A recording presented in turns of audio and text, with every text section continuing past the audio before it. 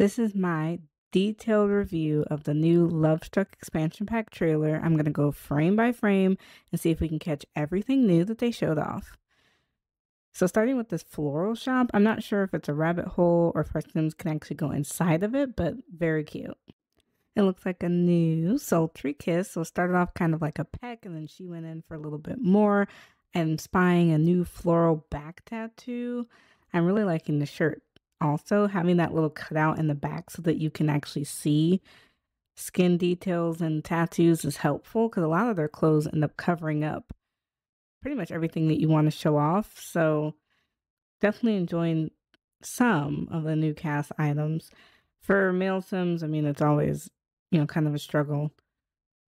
The new fountain kind of reminds me of the one that we got on the beach of Tartosa from the My Wedding Stories pack.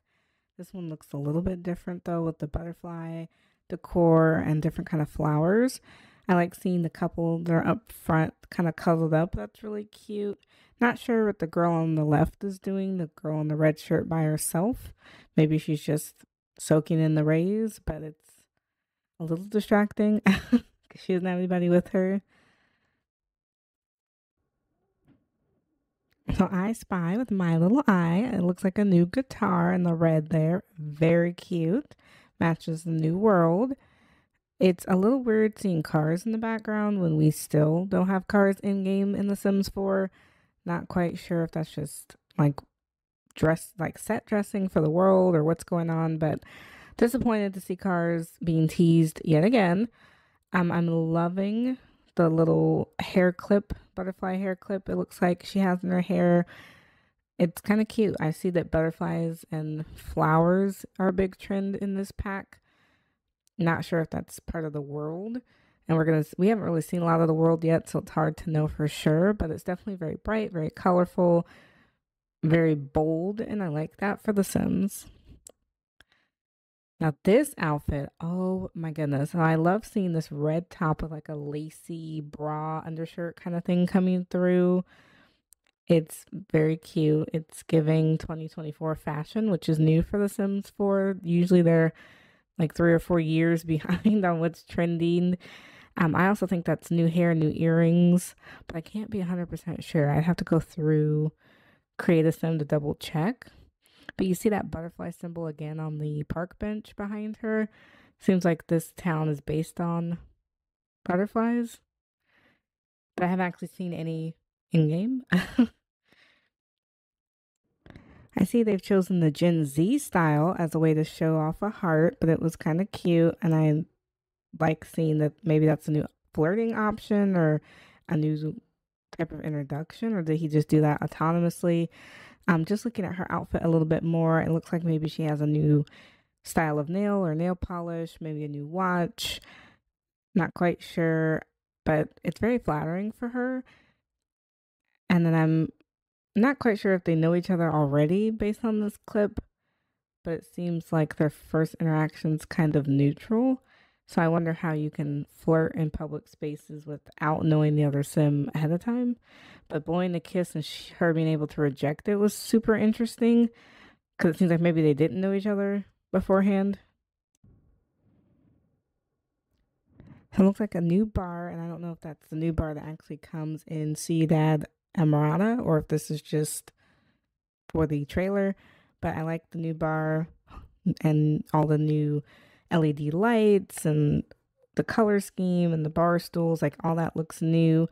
I'm also really liking these butterfly earrings and this dress that she has on, this yellow or orange dress with all the flowers on it.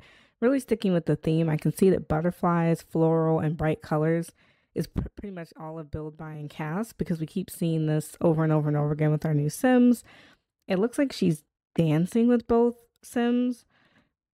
I can't quite tell if she's dancing with our main character or not, but is this the seductive dance that you're supposed to be able to do in game, or is it a new dance specific to this world? Like we got the cow poke dance from like the game that came with Horse Ranch. It was interesting that even though she kissed both of them, there was no negative reaction. He looked a little irritated by it, but he just kind of moved on. So that was weird.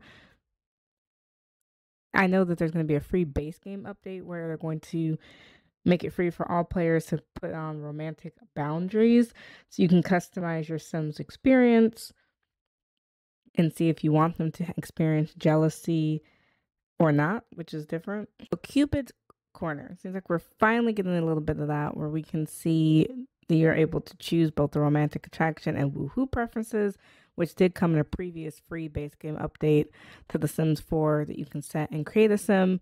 You're also able to select what age group from young adult to elderly that your sim is interested in dating.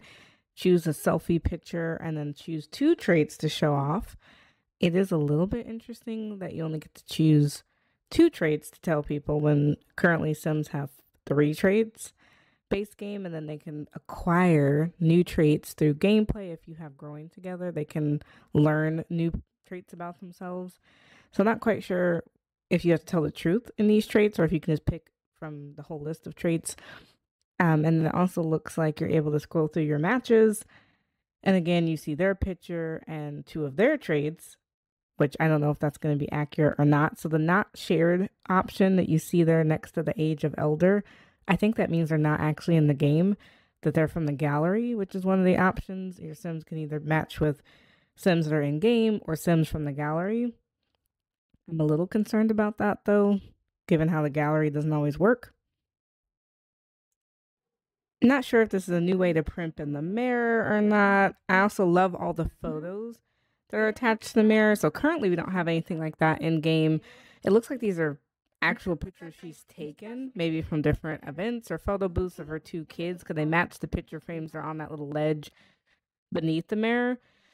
That would be really cool if we were able to have pictures from like dates, use the photo booths that came in high school years and the bowling alley packs to try to take more pictures. I personally don't take a lot of pictures in my game, but this would actually give me an excuse to take more pictures. The decor, I don't know how I feel about it. I mean, the apartment does look nice. I don't know. I just gotta see other swatches to see if it really matches anything else. I like this bouquet.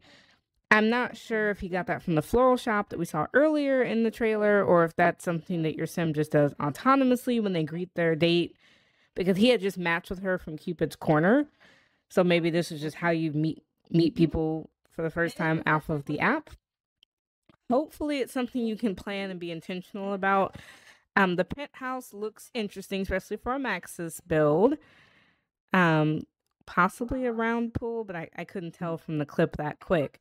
Now this is one of the new woohoo types. You can see the 2 Sims in the corner going into like a hall closet kind of thing. It kind of reminds me of the woohoo option from Get Together, which also had a makeout and woohoo in a closet. So in that way, it's a little bit recycled.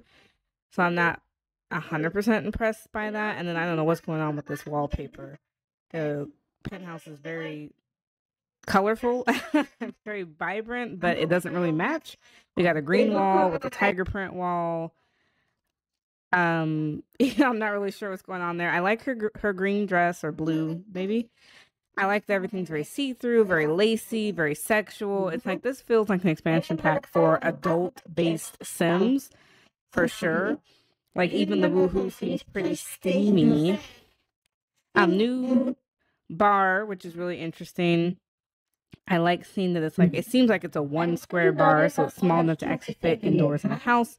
I like the open, flowy white shirt that the red hair girl has on. It's really cute. I think the decor overall has a more adult theme to it, and it's definitely made to be very inviting and a lot of like get together type moments. You can see a board game in the far corner. You can see maybe making more mixed drinks. I like the pink chairs. Like it's definitely feels like a bachelor pad or like a hangout spot for adults. The feeding each other chocolates, super adorable. So it seems like for their first date, because this whole story is like he's dating off of Cupid's Corner. He goes to her house, gives her a bouquet. They go to a party or a lounge, maybe. I'm actually not sure if this is a house or a lounge. Feeds her chocolates, which is really cool. So in the leaked information, it said that you could take your dates to different locations mid-date and keep the date going. So maybe they start off at her house and then move to the lounge. Who knows? But it definitely seems like they had a good time. I love this dance animation where he kind of twirls her into a kiss. I think that's super cute. I like seeing more meaningful interactions between Sims, more playfulness and flirtatiousness. That's really adorable. And the scenery change. So now it looks like they're at, I don't know, is this the rental lot that's in the new world, or is this her house again? Now, this was my favorite part, and I know this is raunchy, but the costume box, which is like basically role playing for The Sims 4, looks like it can be as simple as wearing a mask, and they have different options for clothing. And I think it's cool that there's both options for female Sims and male Sims. And some of them are really recognizable, and some of them I wasn't sure what it was. This dance is a little aggressive for me, but it looks like she has a Girl Scout uniform or some sort of park ranger uniform. And then she's a maid, which is pretty classic. Reminds me of the maid costume from The Sims 2, if you ever played the Pleasant family. Then she's a firefighter, which I think firefighters came with the previous pack and had their own little sexy dance. I don't know what that other one is. Looks like a mascot or a Cupid's outfit with the wings on her back.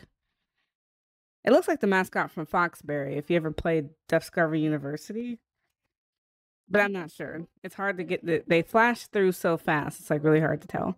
Also, new candles in the background on the counter, new little stool to sit on, and of course the costume box itself. He gets to be a wrestler for the male Sims, and I don't know if it's going to make this an actual outfit, or can you just click the box and choose these? But eggplant is also an option for male Sims, which I'm not sure. Butler and then Cupid. I think that's super cute. Now, the bed in the background looks like the heart-shaped bed from The Sims 1, if you ever played that. So it's supposed to vibrate, and it kind of looks like it's giving the illusion of vibrating. On the end table on the right-hand side, it looks like there's a little tray of, like,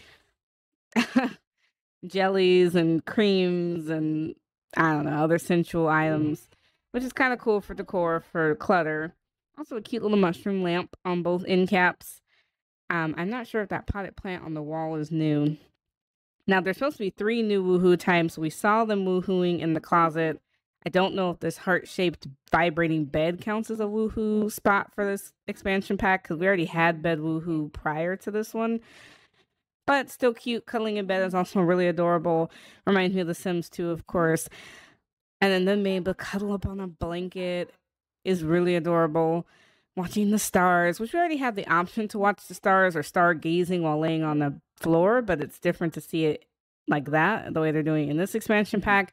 Now, when I saw them woohooing under the blanket, it reminded me of this thing that was like viral on TikTok a couple weeks ago, where it was like 2 people at a park in New York City who were like caught woohooing in the middle of a park in the middle of the day with like people around them.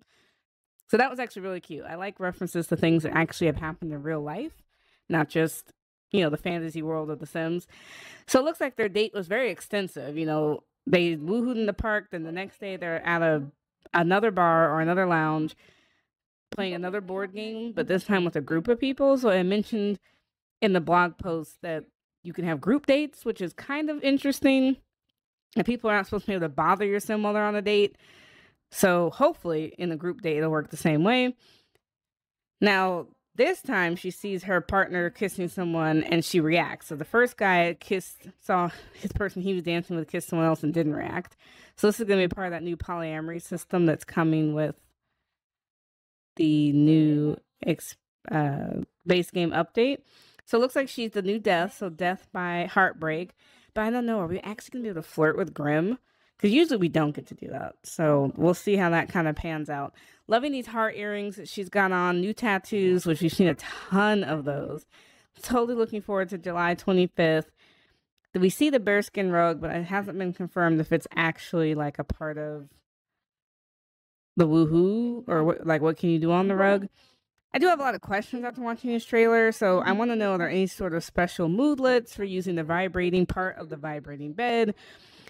Do the roleplay costumes play a part with the turn on and turn off system? What is the new third woohoo spot? Will these new activities that we saw in this expansion pack be something we can add to Love Day? So if you own the Seasons expansion pack, there's a Love Day holiday where you're able to do certain romantic activities with other Sims. And so it would be nice if they could add sharing chocolates, giving the bouquet, going on a date, like, trying to change things up and keep it interesting. I didn't see anything specifically that teens could do. I understand that, children, toddlers, infants aren't going to be able to do anything, but are teens going to be able to enjoy any of these new activities? Or is it just going to be young adults and older? But so far, I really like what I've seen. I'm excited in a way because I like the systems. So that's something we didn't really see in the expansion pack. We saw a little bit of Cupid's Corner, but I want to see more about like the turn-ons and turn-offs. I want to see more about the romantic boundaries, which is coming to base game. I want to see more about the romantic satisfaction and the romance skill, because those are things that are going to play kind of in the background in our games. That's something that you're not going to really spam through. What they showed us so far are just activities, dates, and the cast and build by, which is all great, but I just need to see a little bit more about the systems, because what we look for, or at least for me, what I'm looking for in an expansion pack is replayability and actual gameplay features. And so far, I have not seen that from this trailer. Not to say that it's not in the game, because the trailer can't cover everything, but I'm not seeing where I would want to play this multiple times in a row. Like, yeah, the coolness of seeing throwbacks to the Sims 1 with the heart-shaped bed is cute, and that will be the novel experience to see that played out in the game a couple times, but that's not going to make me go back to the Sims over and over again. I'll just do it a couple times, and that will be it. So they're going to have to show us a lot between other gameplay trailers and the developer live streams that they usually do a week or so before the pack comes out to really help us understand the systems that are going to drive the game. Growing Together was successful because of the systems, not necessarily because of the things we saw in the trailer.